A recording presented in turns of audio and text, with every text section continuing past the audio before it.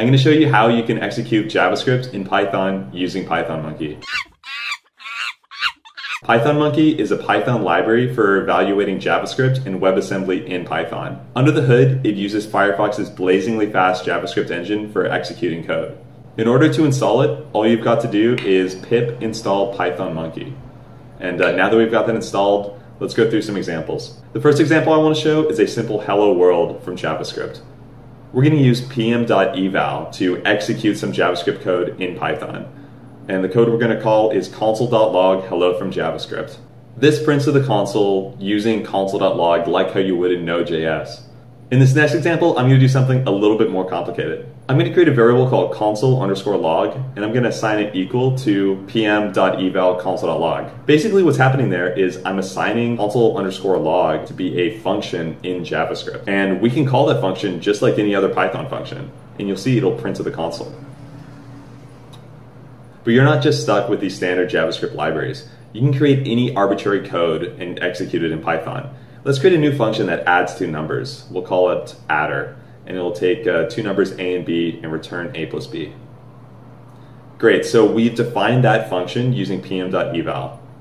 And then if we set a new function in Python called js_adder equals pm.eval adder, then we can execute this function js_adder in Python. So this is calling the JavaScript code we just wrote. But you can do a lot more than just passing functions back and forth. You can pass really any arbitrary data. A dictionary you can pass into JS and use it like an object. You can pass an object back to Python and so forth. But in this next example, I'm going to show how you can use pm.require to load JavaScript files, libraries, or npm packages into Python. pm.require is basically the same as Node.js's require. They both use common JS syntax for loading modules. At the moment, PythonMonkey just shipped alpha, and it doesn't have a lot of Node.js support. So although it works for some npm packages, don't expect it to work with Express at the moment.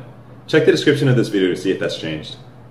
You can also use pm.require to load any arbitrary JavaScript file and execute it in Python. So for instance, you could write a library in JavaScript and then use it in Python. In fact, the reason PythonMonkey was created was to port a JavaScript package to Python without having to worry about maintaining it, keeping it up to date, and worrying about bugs in two different versions of the same software. PythonMonkey is extremely fast. Running the SunSpider benchmark against JS2Py, another popular library for running JavaScript in Python, shows that PythonMonkey is over 1,000 times faster.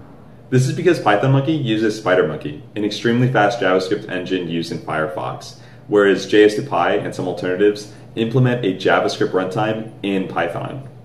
Anyways, I hope this video was helpful, and enjoy running your JavaScript in your Python programs.